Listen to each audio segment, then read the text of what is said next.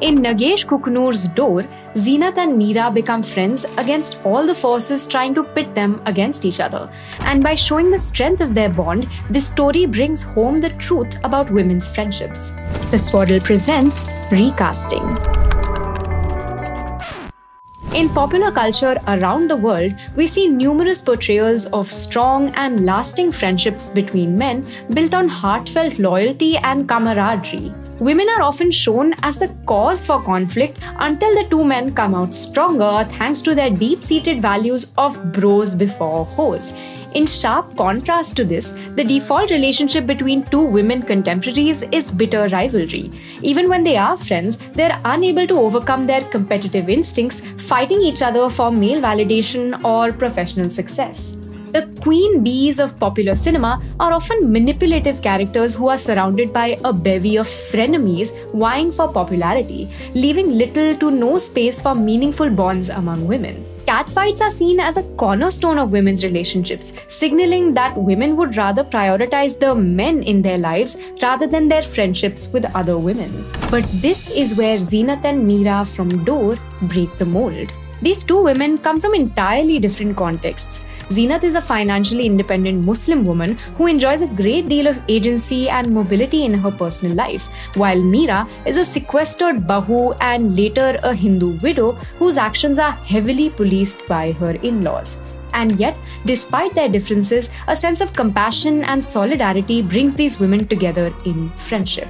Initially, Zeenat forges an insincere relationship with Meera with an ulterior motive. Zeenat's husband is on death row in Saudi Arabia for having accidentally killed Meera's husband, and the only thing that will secure his release is an official pardon signed by Meera. It is this document that brings Zeenat to Meera's hometown. Much like the stereotypical template for women's friendships, this one too begins on the premise of manipulation and personal gain, and revolves around the men in the women's lives.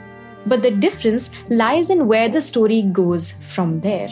Over the course of their regular interactions at the temple, the only place where Meera is allowed to go after her husband's death, Meera and Zeenat develop a strong connection.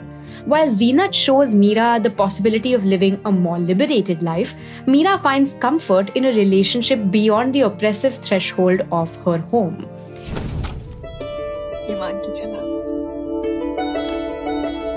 They begin confiding in each other about their lives outside of their relationships with men, so much so that the story barely features their husbands. They begin to empathize with each other's difficulties and become close confidants. When Zeenat finally tells Meera the truth, मेरे पति के हाथों तुम्हारे पति की मौत हुई.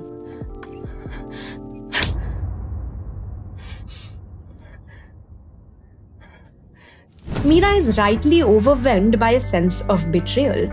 But defying her human instincts of wanting revenge, it is the strength of her friendship with Zeenat that makes Meera pardon Zeenat's husband.